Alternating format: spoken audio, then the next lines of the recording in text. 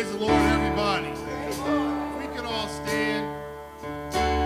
Excuse the fact I don't have a jacket, but the Bible does say be ready in season and out of season. Amen. So I think I just learned a valuable lesson today. I don't know how many know this, but there are 37 miracles that Jesus performed that are recorded in the Bible, right? But the Bible also said that his miracles were too numerous to mention.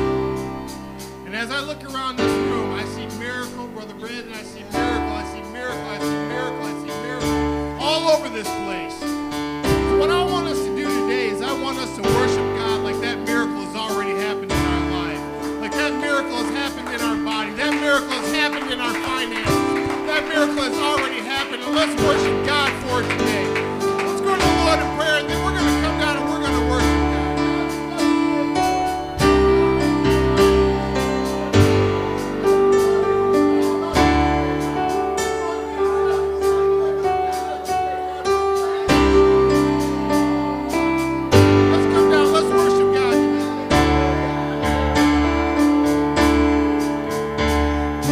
Light, you are love, you bring light to the darkness, you give hope, you restore every heart that is broken. Great are you, Lord, you give light. You are love, you bring light to the darkness, you give hope, you restore every heart that is broken. Great are you, Lord, and it's your breath in our love.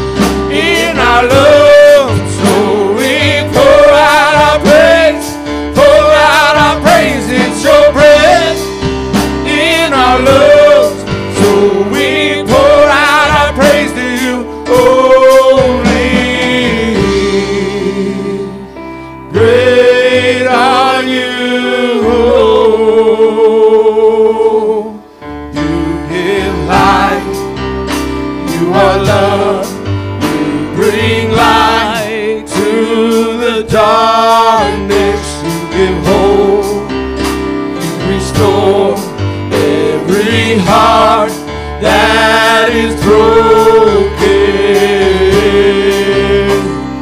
Great are you, Lord, and it's your breath in our lungs, so we pour out our praise, pour out our praise. It's your breath in our love, so we pour out our praise to you.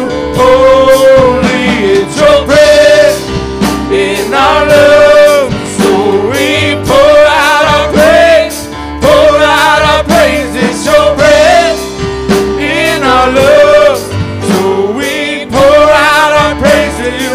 Holy, great are you.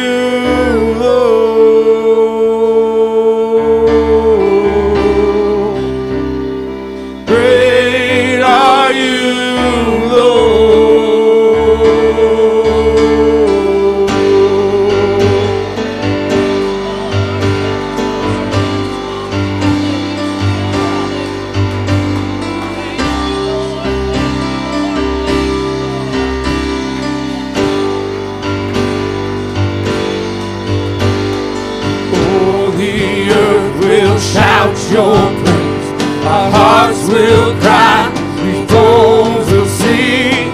Great are you, Lord. All the earth will shout your praise, our hearts will cry, these bones will sing.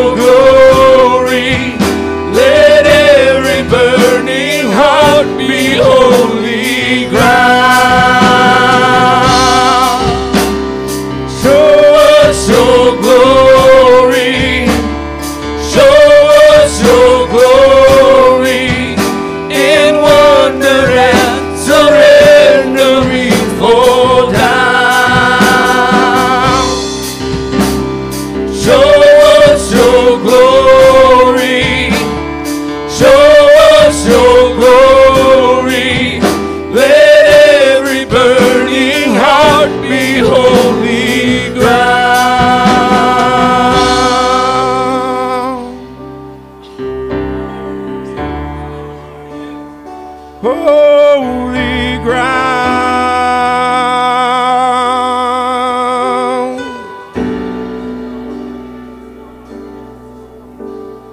Chains fall, fear now, here now. Jesus, you change everything. Lies, heal, hold, found, here now.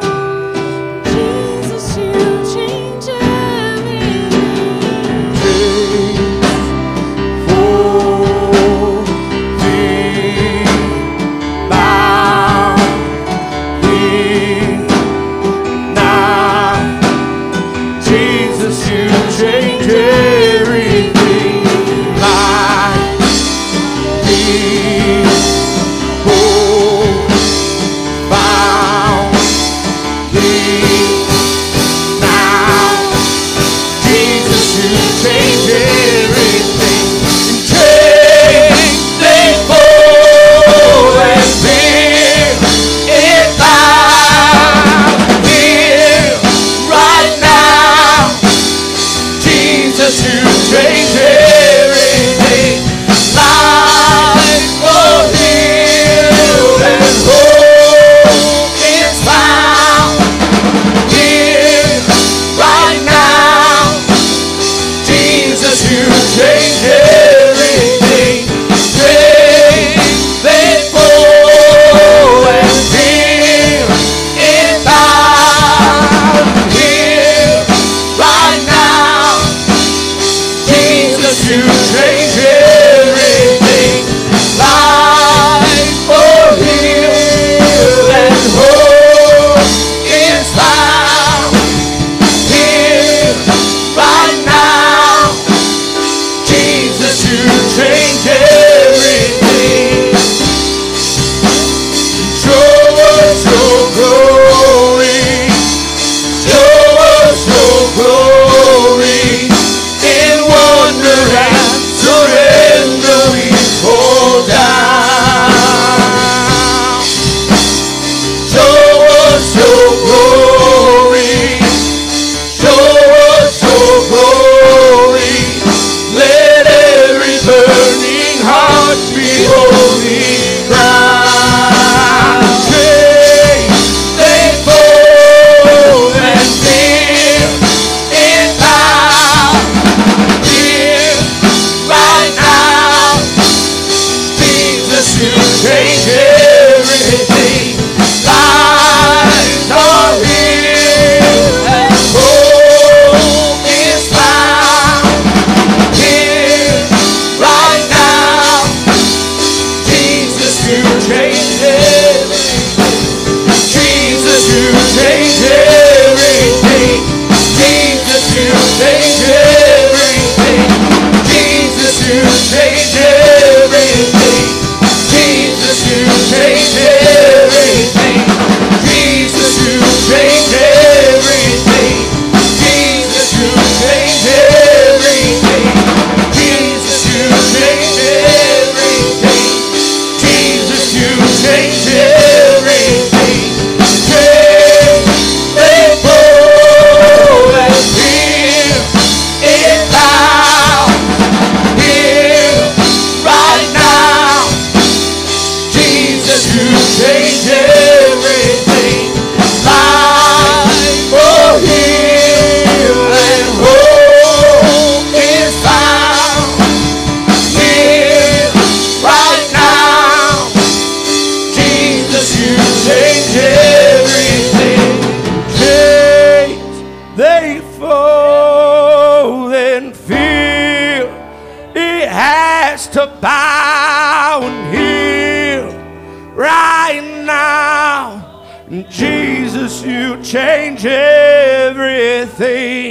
Lives are healed and hope is found here right now.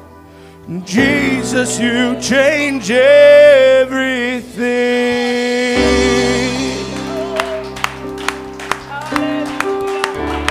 Let's just take a moment right now. If Jesus has changed everything in your life, raise your hand and raise your voice all over this place right now. God, we thank you today, Lord. We thank you for changing everything for us, God. Lord, we thank you for the healing that you've given us, God. We thank you for the blessings, God. We thank you for changing everything, God. In your name, we thank you for it, God. Lord, we love you today, God. Hallelujah. Hallelujah, hallelujah, hallelujah. Yes, Come on, church, Lord, let's give the yes. Lord a round of applause right now. You can make your way back to your seats. I'm anxious to hear the word today, amen.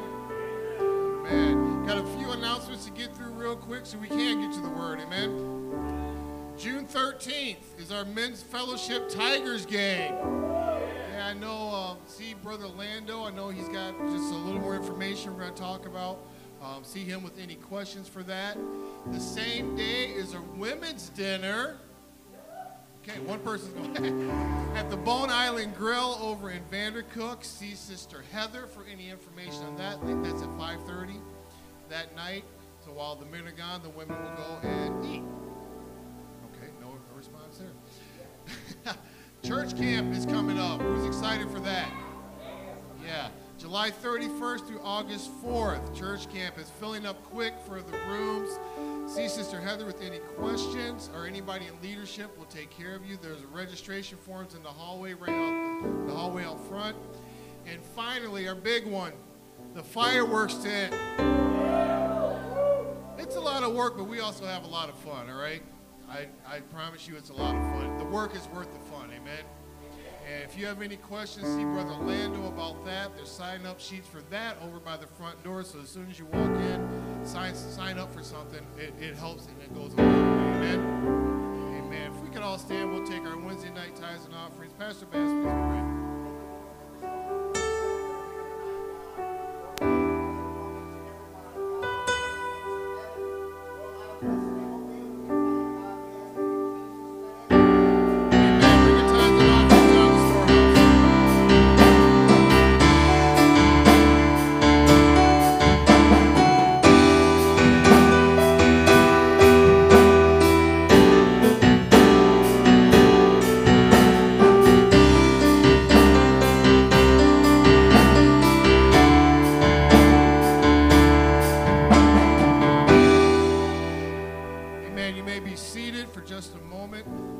To hear the word tonight, amen. We don't hear from him often. When we do, it is very special and very great, I promise you. I have the honor of bringing up Brother Lando Bass today, amen. I was gonna make the joke, you guys are just getting a lot of bass this week, but it seems like you get a lot of bass every week, so maybe we're used to it. I did want to say Uncle Waylon did a great job last night. Amen. Amen. It was something. He said something the other day. He said, "Well, I'm going to go up there and I'm going to tell my story." But when he got behind the microphone, he started talking. It turned into, "I'm going to tell my testimony." And there's something different between a story and a testimony. Amen. Amen. Did a great job. Proud of him. Did great. Glad I got to hear it. Amen. Amen. I won't take your time up too long tonight. So if you would stand with me. Turn to Exodus chapter number 4. We're going to begin in verse number 10. It's a very familiar part of Scripture, but I'm going to teach on it just a little bit sideways. Most of the time we come straight at it. I'm going to come at it from a little bit different angle, I hope. Say amen if you got it tonight. Amen. Amen. The board counts. And Moses said unto the Lord, "O my Lord, I am not eloquent, neither heretofore." That made me laugh when I read it. He said he wasn't eloquent and then immediately said, "Neither heretofore. Nor since thou hast spoken unto thy servant, but I am slow of speech and a slow tongue." In verse number 11, then the Lord said unto him, "Who hath made man's mouth? And who maketh the dumb, or the deaf, or the seeing, or the blind? Have not I the Lord?" Verse number 12 says, "Now therefore go, and I will be with thy mouth, and teach thee what thou shalt say." Verse number 13, and he said, "O my Lord, send, I pray thee, by hand of whom thou wilt send." In verse number 14, it says, the anger of the Lord was kindled against Moses. And he said, is not Aaron the Levite thy brother? I know that he can speak well. And also, behold, he cometh forth to meet thee. I don't think that was on accident. Amen. I think God already knew. There was already providence in what he was saying. Amen. And when he seeth thee, he will be glad in his heart. Verse number 15, and thou shalt speak unto him, and put words in his mouth, and I will be thy mouth, with his mouth, and will teach you what you shall do. I want to teach to us tonight, the title of my sermon is, The High Cost of Low Expectation. So if you would, put your Bibles down for me, raise your hands, raise your voices, and let's get a hold of God tonight. God, you would lead us in your way tonight, God. God, your anointing would shine through tonight, God. God, you would hear us tonight, God. God, you would hear your word tonight, God. God, you would move in somebody's heart, God. Move in somebody's life right now, God. God, you would open pathways, God. Open opportunities, God. Hand out burdens tonight, God. God, break generational curses tonight. Yes, Lord. Everybody say amen. Let's give the Lord a hand clap of praise. We're being seated tonight. You may be seated. Thank you so much. I was thinking about this, and I started looking up expectations and all this kind of stuff. And there is something that stuck out to me about this story. I bet all the way through Moses' life, like I don't know about you, but there's some things I know I'm not good at. So I automatically cancel those off in my mind. And if you had told Moses, when you grow up, you're going to be a mouthpiece for the Lord, I don't think he would have believed you. I don't think he would have said, yeah, that feels right. He wouldn't have said, yeah, that's exactly what I feel equipped to do. But there's so many times that we fall into that same trap.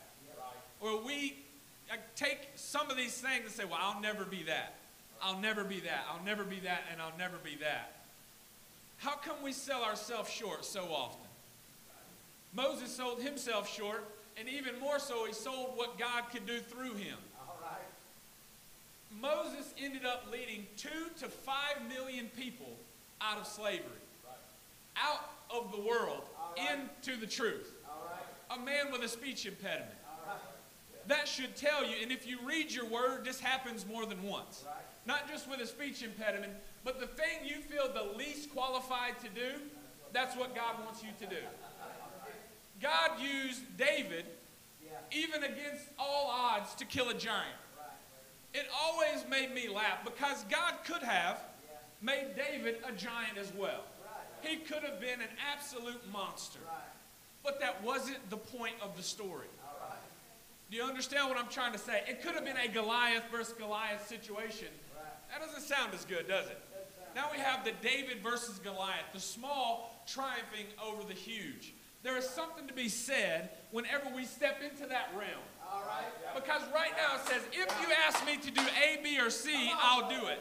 But if you ask me to do D, E, and F, I'm out. You're already cutting your options down. You're saying, God, I believe I can do this because I'm talented in this. God did not call you because of your talent. He called you because of your anointing. There is something different. There is something you can't fake. There is something that talent will only get you so far. Talent will get you some attention, but there is something about anointing that there is some authenticity to it. There's some genuine move of God. I don't care how talented you are. There is something that replaces talent when you get a hold of God. When the anointing makes the change, there is something that changes in you forever. When you taste what that is, talent can't cut it anymore. Whenever you get a hold of that anointing for the first time, I would say most of our preachers up here remember, and our teachers, they remember that first time they got behind the pulpit and they felt that anointing. One of the most eloquent preachers I know, Pastor Shine Dowdy, he said the first time he ever started to feel the Holy Ghost behind the pulpit, all he could do was jump. He couldn't say, he said it's the worst message he's ever preached. He couldn't get his message across at all. All he could do was stand there and worship because it went from being talented, and he's extremely talented, but it crossed this divide. Now we're moving into anointing. There are some of us sitting under the sound of my voice tonight that you are at a crossroads. Talent can only take you so far, and God God is saying, I got an anointing for you. It's right on the other side of sacrifice. If you'll lay this down, if you'll take one more step towards me, the anointing is waiting for you. I feel the Holy Ghost right now. I feel it strong right now. God is trying to call somebody tonight that you have made it off talent. God is saying, in what area you're talented at, that's not your calling. Got quiet then. I knew that was coming. That's all right. You know what amazed me about this story the more I read it? All the way through it, there was miracles, signs, wonders. God never healed his speech impediment. Not one time. Never even mentioned it after this, to the best of my knowledge. And in my study of it, he never mentioned it again. The thing that you use to disqualify you, God lets you get over, and then we move on. Amen? Now, there's a whole message in that, but I'm just going to hit it real quick. Stop disqualifying yourself because of what you assume is a mistake. You assume what is a defect. You assume is a failure. God is saying, I can use it. I know you messed up. I know you missed it. I know you feel like you come up short, but I still got something for you. I know you feel like you walked away and you missed it. I know it feels like you backslided twice. I still got a call. I still got a spot in heaven for you. There's something else that I have for you. Don't miss it because you disqualify you. The world and the devil is living rent-free in your head. They're saying, how dare you think you could do something for the Lord? Who do you think you are? It's not who I think I am. And it's never who Moses thought he was. It was who he had in his corner. It was who I had on my team. It was who I had backing me up. Because I couldn't come out here and preach with such confidence if I hadn't already went through this down in the youth room and felt the Holy Ghost and I felt the anointing and say, this is exactly what you need to preach tonight. Can I get an amen for my preachers? Because sometimes you'll have a good thought, but a good thought does not equal a message. Amen? Some of you will learn that as you go, right? Some of you know that already. Because I've heard good messages, but I've also heard a word from the Lord. I was down here and I brought Audrey over. I don't get to worship with her a whole lot because Logan's a slacker. But I don't get to worship with her all the time, so I pulled her over there and she hugged me up and said, I think we're going to hear a good word tonight. There's something about training up that generation. Amen? Amen. The defect was never a disqualification. Your defect is not a disqualification. I hope everybody hears what I'm saying tonight. And not just hear it, but I hope you take it personal. I am talking to you tonight. I feel the Holy Ghost right now. I hope somebody's here. I don't know why I'm caught up on this point right now. I got plenty of other to preach. But there's a disqualification in your mind. There is something saying, well, I've messed up too bad. I've gone too far. I've done too much. I've ruined what God could have used. I came up short. Let me tell you something just for a moment. As someone who raised up in this, I was born and bred in it. I've known it since I was in diapers. But there is nothing more powerful than someone coming from nothing. Someone coming from less than nothing. They felt like they were less than nothing. And they come and God starts to work on them. And God starts putting a little talent in them. And God starts multiplying what he puts in there. And you see somebody get a hold of God that never knew God before. They got no right. Right? The people who believe in these pedigrees and apostolic pedigrees, you can throw that straight out the window. Amen? As somebody who has one, I promise you it doesn't do me any good. Amen? Think about it. Because when you get up here, I can't just say, hey, my last name's Bass. Please come get the Holy Ghost. That's not how this works. Amen? That's not how this works. I've seen people come from absolutely nothing, who their parents and their parents' parents and their parents' parents' parents had no right to be behind the pulpit until they had an anointing, until they had a move of God, until they had an altar, and then they have just as much right as any other man or woman on the planet to get behind the pulpit and bring the word of God. There is something that God has not disqualified you for what you are reaching for. Don't help the devil disqualify you tonight. Don't believe that lie. The devil is telling you a lie that you've messed up too much. Nobody's going to want to hear what you have to say. And I've thought about this a lot. Is that when I tell Logan, and I tell Logan a lot, whether he hears anything, I don't know. But I tell him a lot. And there's only so much my ministry can tell him. Because I haven't been down the roads that everybody here has been down. I haven't made the mistakes, some of the mistakes that we heard about last night during a testimony. I can't tell you what that's like. But you need somebody to come along who can. Somebody who made those mistakes and came back. Somebody who never was supposed to be here in the first place and said, Logan, don't go down that road. I know where it goes. Don't sell your testimony short. Your testimony is just as important as mine, if not more so. Because I can tell him what's on the right side. If you live for God, this is what you can look forward to. Cammy, if you live for God, I can tell you what that life looks like. But there's other testimonies in the church that can tell you what can happen if you don't. And what happens if we leave them not knowing what could happen if they don't. Because I believe God set it up where you need a heaven to run to, but you also need a hell to run away from. And some of you have came from that life where it felt like hell on earth. And you lived through it anyway. And you're sitting in the same church I'm in tonight.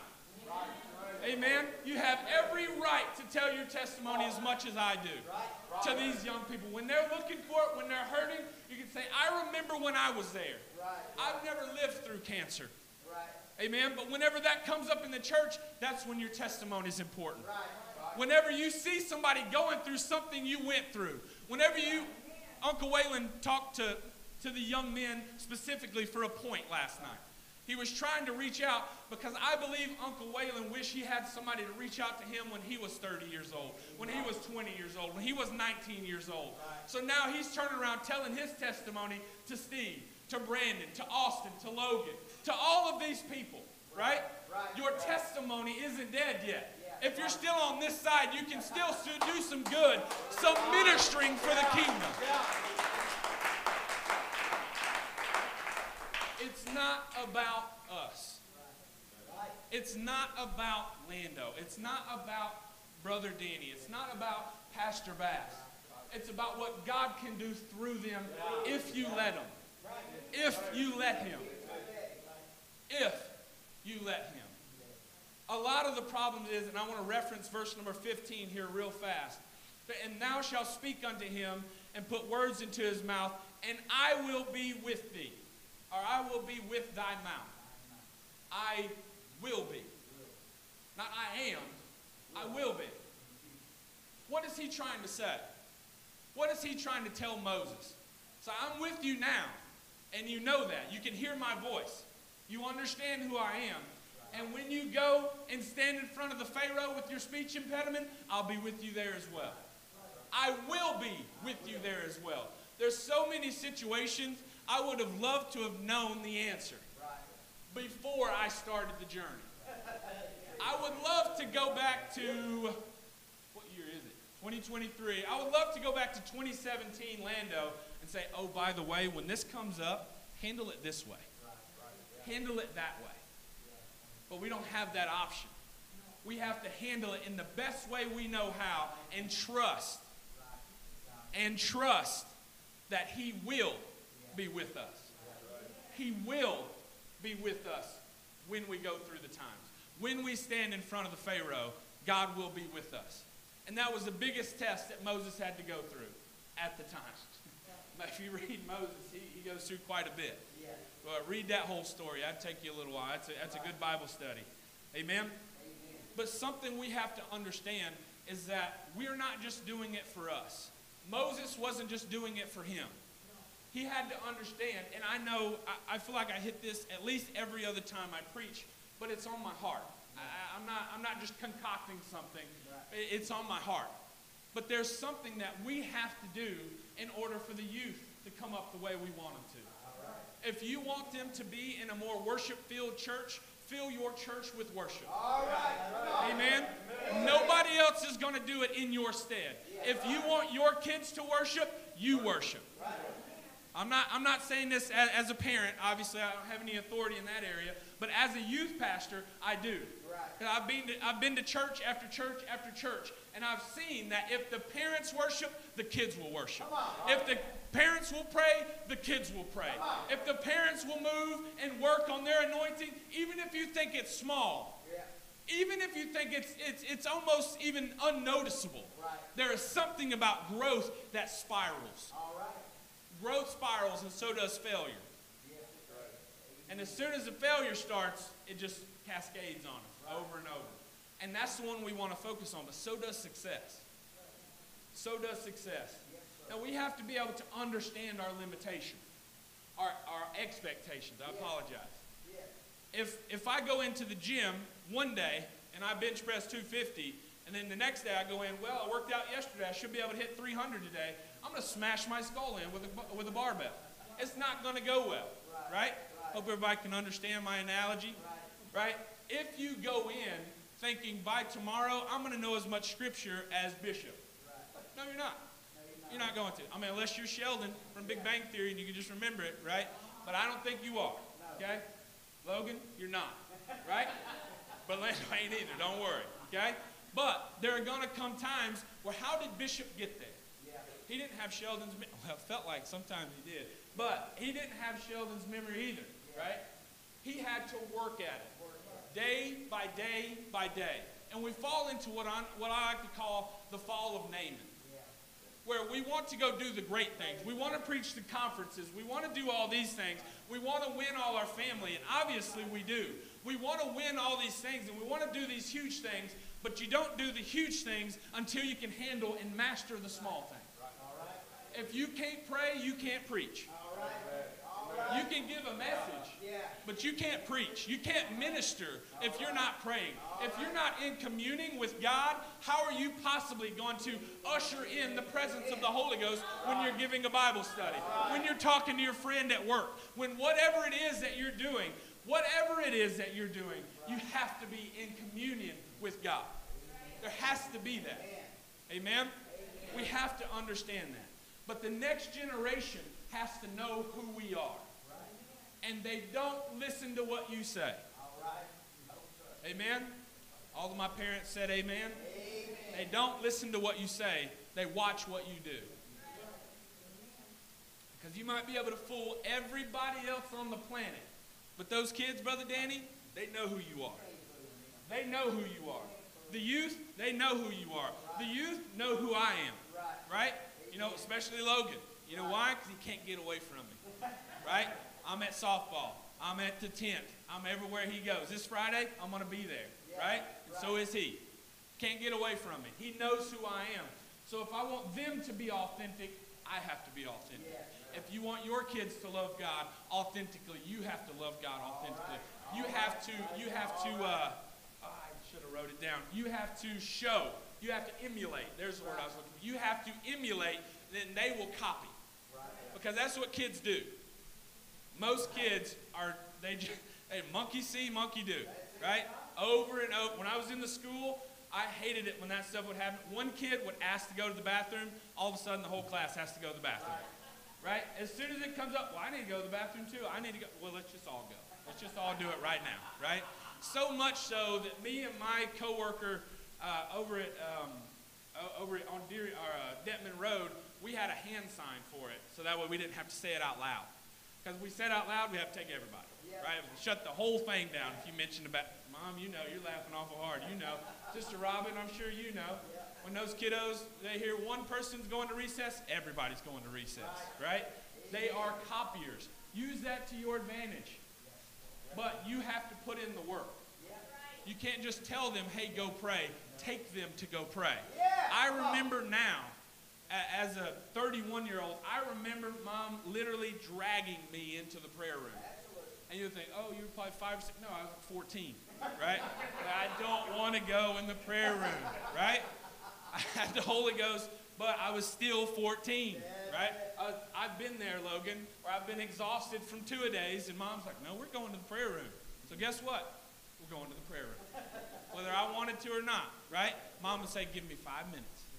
Then it would get in there, give me 5 more minutes. I see what's happening here. Yeah, I got played a bunch in that situation. But I'm thankful for it now. I didn't understand it then, and certainly younger. You know, at 14, I kind of understood what was going on. But at 6, I didn't really know what was going on. But by the time I turned 18, 19, 20, I would find myself showing up early for church and just going to the prayer room. Why? That's what we did.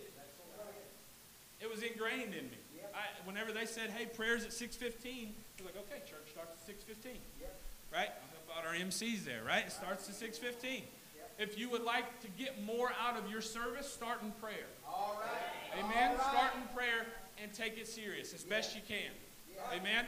I'm not saying you got to yell and be loud and all that, but make a point that you get a hold of God while you're in there. Amen? Make a point. Take it serious. Be authentic. Be genuine when you go in there. And tell me it doesn't change how your services go.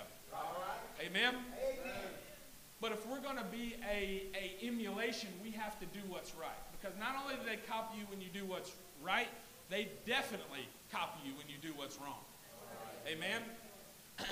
It takes a long time to build up credibility, and it takes about 5 seconds to lose it. To destroy everything you just built, right? I remember I was living it as hard as I could at the time, and I had a high school friend who said, Lando's a good apostolic until he gets mad. He was my best friend on the planet, and that's what he said.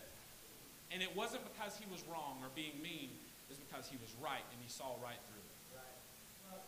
Is that I was doing my best until I got mad. And that Bass temper flare up. Right? And then all of a sudden, we're going to throw us a Bass fit. Right? We're going to have a problem somewhere. We're going to have a problem at Denny's. Whatever it is, right? We're going to have a problem.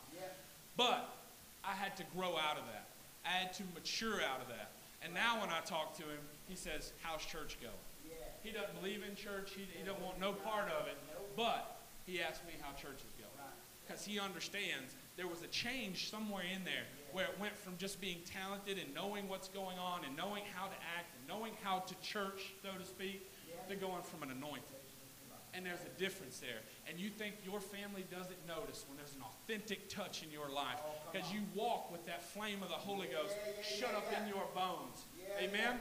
And you take it everywhere with you that you go.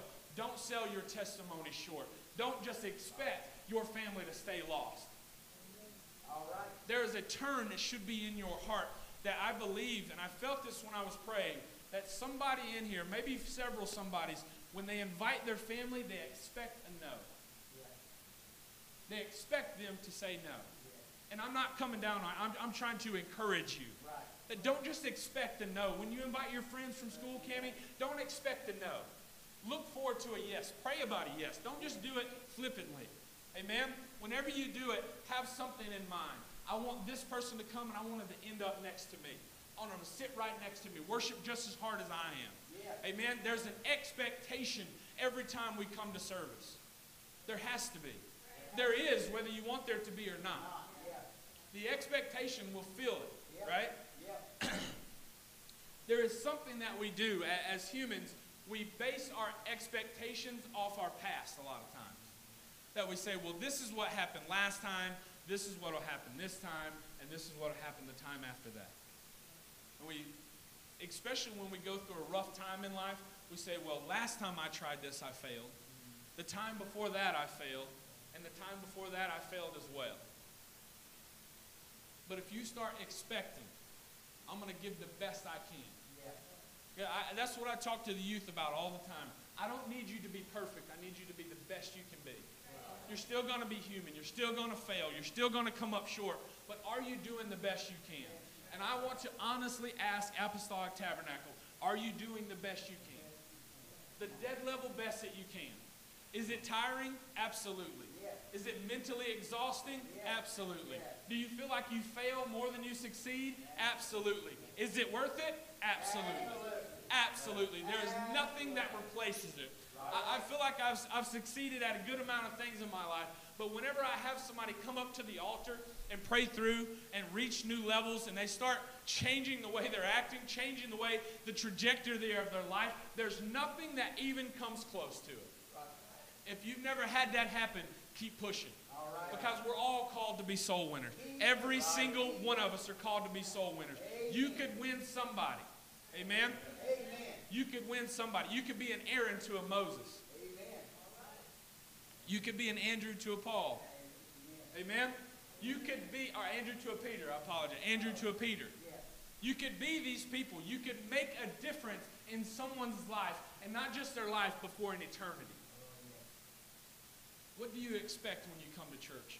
And not what do you expect out of church, what do you expect out of you? Do you expect to be a worshiper? Because people will live up to your expectations, and they will also live down to your expectations. Especially children. If you set the bar low on your children, then you're going to pay a price. There's a high cost to pay whenever you set your bar low. Whenever you set your bar low, I just want my kids to graduate high school. Just graduate. I don't care. Now, there's some situations, just graduate. I get it. I'm with you, right? But is that it? What about after that? I want you to go further. Don't just graduate college. I expect that. That's the minimum, right? Especially in today's day and age, I feel like the minimum has went up. I hope so, right? And I hope as a church people, we expect more out of our children and out of ourselves. There has to be more that I expect. Amen? I have an expectation that I'm going to be a little bit better at whatever it is that I'm doing. Every time I fail, I'm going to get a little bit better at it. And I hate failure. I hate losing. I hate any of that kind of stuff. But it's necessary. It's necessary. If you want to get better at something, you got to start somewhere. Amen? If you would, stand with me tonight.